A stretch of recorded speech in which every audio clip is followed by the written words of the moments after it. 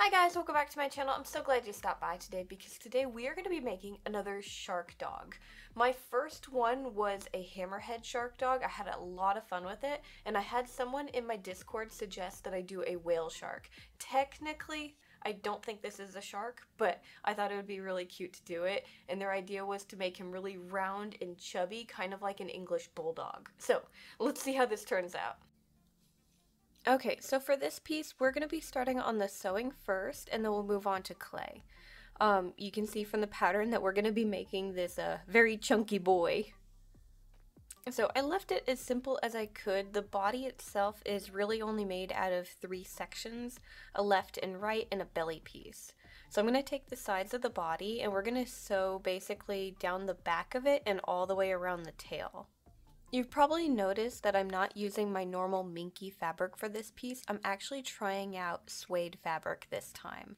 Mainly because we're going to be doing a lot of painting on this fabric, and I figured this would work a lot better for that. After we have the sides sewn together, we're going to take that belly piece and we're going to connect it in between where we haven't connected the sides of the body. So we have kind of an opening down here. We're just going to fill it.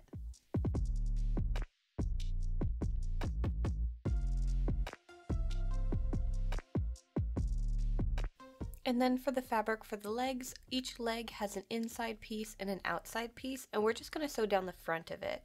Now for these, we'll probably add more fabric to make them more chunky, but I kind of need to know what size to make them, so I won't cut those out until I put the pieces together when we're assembling the doll.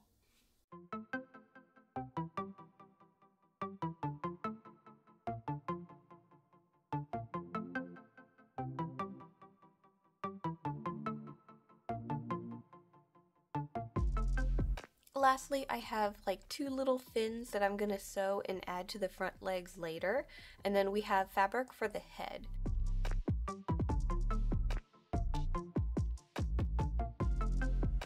So this is just going to be sewn all the way around on one side, and we're going to leave it open. The main reason I'm doing this is I want to cover the clay face in fabric once I have it baked. That way I have a more seamless connection between the head and the body.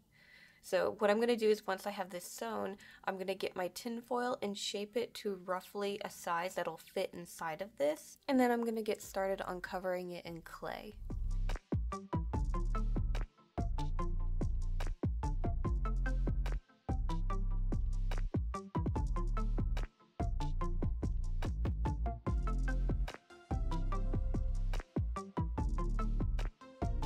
Once I have everything covered and I've smoothed it out, got a basic shape, I'm going to start marking out where the mouth is going to go. We're actually going to have the mouth kind of agape. So I'm going to basically sketch that out and scrape away the extra clay. Once we're done baking it, we'll do more detail on the mouth, but I figured this would be the easiest way to make an open mouth.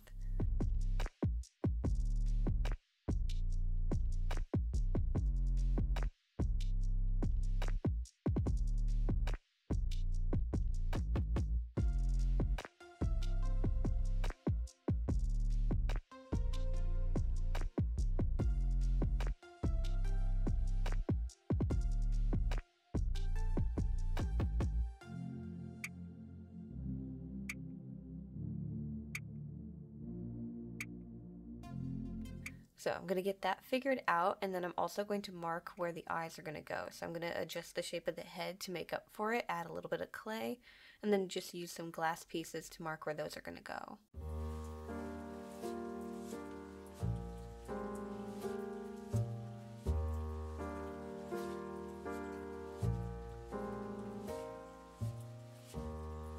Once I like how everything is looking, I'm going to put it in the oven for a bake.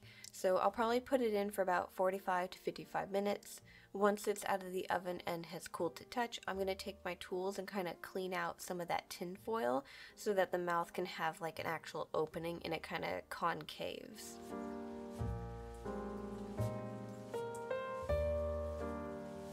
Then what I'm going to do is I'm going to take that fabric sock thing, I guess, that we made, and we're going to slide our face inside of this.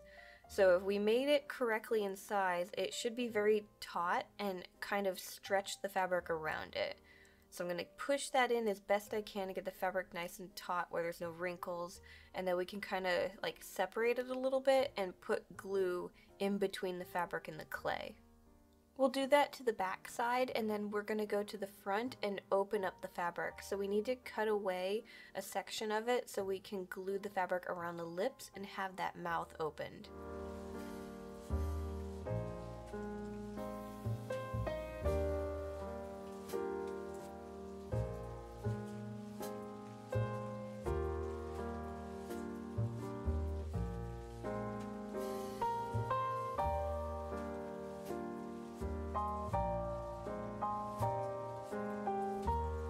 I'm going to make sure the fabric is nicely tucked around the lips, and we're going to let all that glue dry.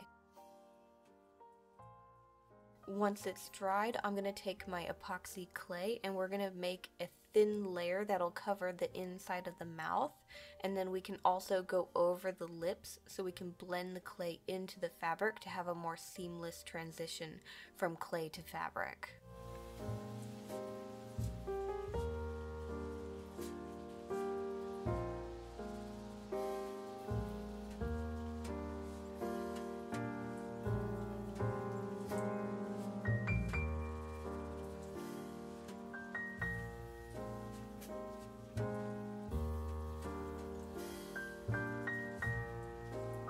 Now this clay will need time to cure, but honestly we're not really going to do anything to the face now until we start putting the piece together. So we're going to move on to making some clay feet. Now for the feet, these are going to have to be quite large. I mean, he's pretty wide and chunky. He needs some solid feet to hold him up. So I'm going to start with pretty large balls of tinfoil. I'm going to roll them out, and we're going to add some wiring to this so we have something to hold on to. So I'm going to get these all figured out roughly the size that I want, and then we're going to cover everything in a thin layer of clay.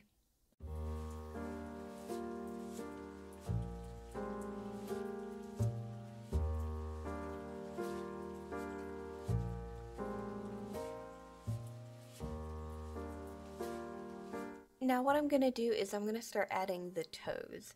So it's going to be kind of like normal dog paw, but obviously I'll adjust it a little bit to look more fishy or sharky. But basically how I normally make paws is I'll start with the two big toes in the middle. These will be slightly larger than the outer toes. It just helps shape the foot a little bit more. So I'll get those added first, and then I'll add the outer toes.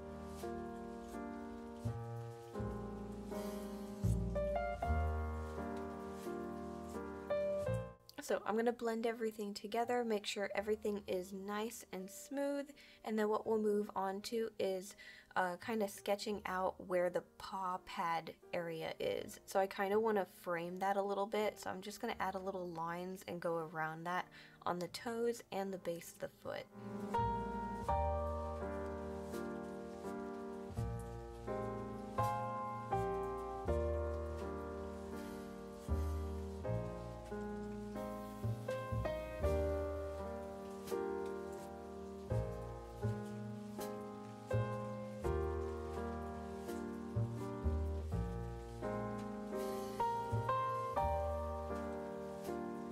After that, I think I just need to add our claws. Now, everything is really nice and chunky and kind of soft looking with this piece, no real sharp edges, so I'm going to do the same thing with the claws and just kind of make them like chunky little like bumps. So I'm going to take little balls of clay and just kind of push them onto the front of each toe and use my tools to clean up the edge going around it and connecting it to the toe. Lastly, since we're not covering up the feet in fabric like we did with the head, I figured I'd add a bit of a texture to it. So I'm just going to take some mesh fabric and kind of add a little bit of a scaling texture to the tops of the feet. And then we're just going to put these in the oven for about 45 minutes at 275 Fahrenheit. Now we're going to wait and paint the face once we have it connected to the body and everything, and paint it at the same time as the body. But for the feet, we're going to get that done now. Now the first thing that I need to do is actually primer our clay feet to be very close in color to the fabric that we're using. So our fabric is kind of a very light khaki color, and I want to have that basically the same to start with, so our colors will match when I add them to the fabric. So I'm going to get everything primered, and then what we're going to do is we're going to start adding the colors to the tops of the feet. I'm aiming for kind of a seafoamy greenish blue color, just trying to get as close to what I feel like would work for a whale shark. So again, I'm just covering the tops of the feet. I'm going to leave the back of the foot the same khaki color, and then we're going to paint the paw pad a different color as well. So I'm going to get that seafoam color in place, and then we're going to add a few little dots here and there for fun.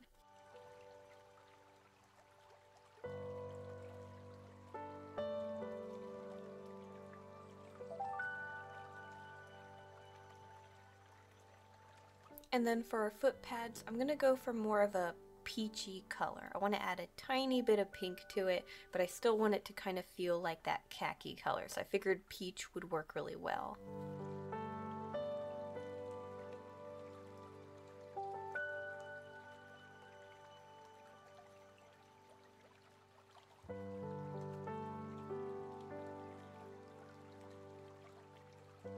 And then lastly, I'm going to work on our claws. I'm going to paint them a nice gray color and then go around the edge of them and kind of darken it up. So I'm going to kind of frame it a little bit so it looks like they're a bit separate from the rest of the foot.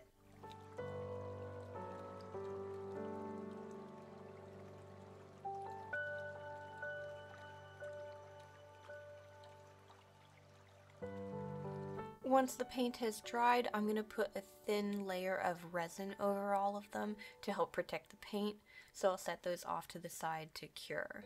So we pretty much have everything ready and we can start putting our doll together. So I'm going to start with his body, and I'm going to start stuffing the tail section. Once I have that lightly stuffed, I have a wire frame that I'm going to start running inside of the body. So a section will go into the tail.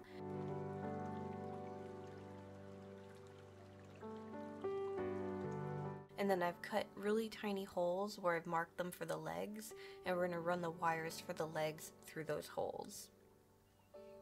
Once we have the wireframe in place, we'll continue stuffing the rest of the body and make him nice and plump. Now, because the head is so broad, I decided to connect it in two separate places. So I have the wireframe broken up into having kind of two necks, but they're all going to the same head. So I've got some holes in the back of the head, and we're just going to glue these wires in place to add the head to the body. Once we have that in place, we just need to add a little bit more stuffing to fill that gap, and we can sew around the head to get it connected to the body.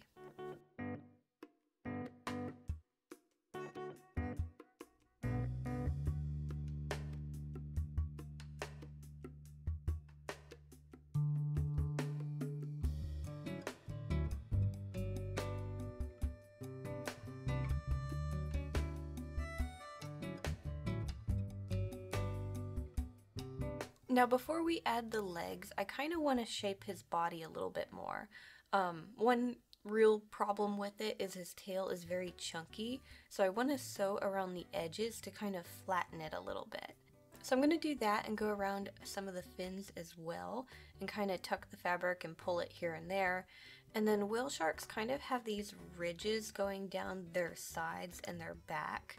So what I'm going to do is I'm going to kind of pinch the fabric and just sew along the sides in sections to make those ridges.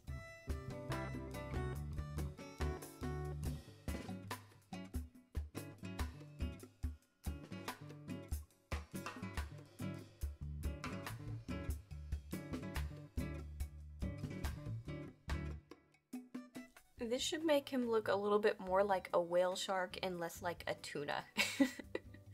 Anyways, once I'm done with making the body the shape that I like it, we can start adding the legs, starting with the back ones first. I'm going to take the fabric for the back legs and start sewing them in place, going around the wires that are sticking out for the frame. Once I have the fabric in place, I can adjust the length of those wires and get our feet attached to the wire frame. So I'm just going to wrap those in place with a thinner gauge wire, and then we can glue the fabric around the bases of them.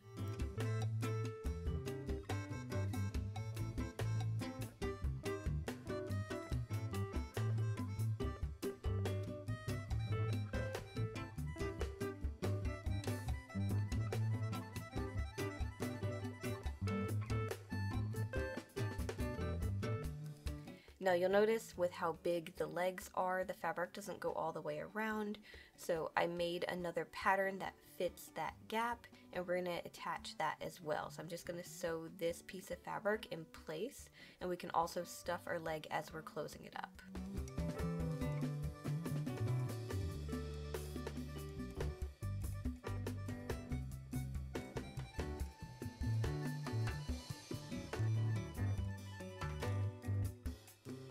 And then for the front legs, we're going to do basically the same thing. We're going to add the fabric to the body, add the legs to the wire frame, attach the fabric around them.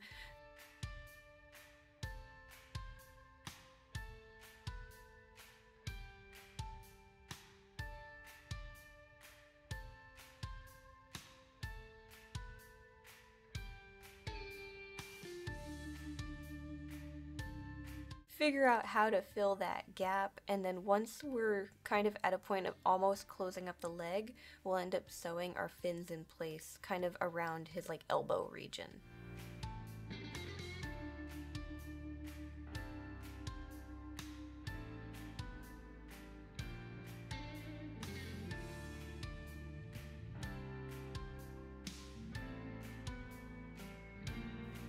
We'll get that in place, finish stuffing, and then the legs are pretty much done. And we're ready to start painting the body.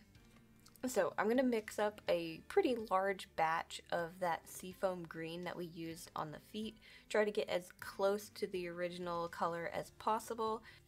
And we're going to start sketching out where we're going to have that color. So along his back, he's going to have a bunch of lines and dots.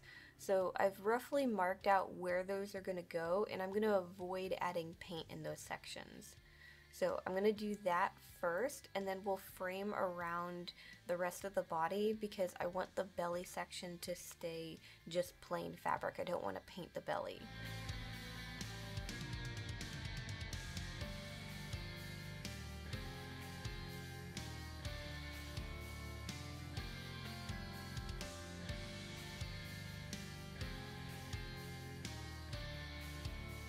So once I have everything marked out, I can start filling in the rest of that section with the paint. So we're going to pretty much cover everything after we have the lines marked out for where we're going to add it.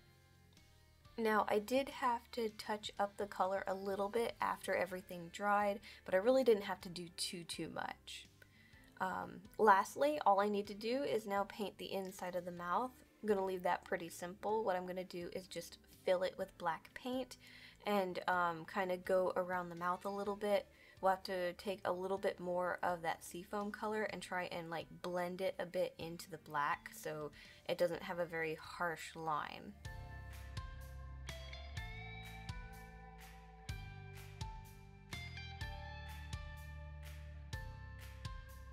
And then of course we need to add his eyes, which are just going to be our glass little pieces. I'm going to paint the backs of them black, and then we're just going to glue them in place.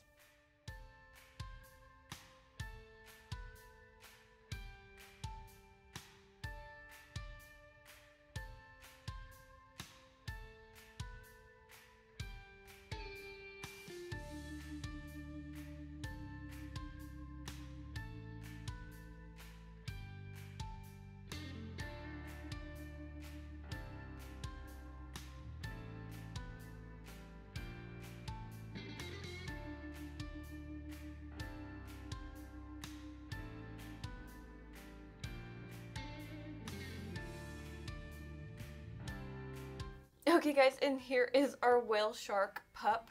I had so much fun with this one. I'm really glad I switched over to using suede for this because it doesn't have that fluffy aspect that the mink does, and it just looks so much more like a water creature now because he's not fluffy. The painting came out really good. I'm pretty happy with this. I think I want to use this material on more of a dinosaur type creature in the future, so if you guys have any suggestions or literally anything for the fabric, let me know because I'd love to use it more.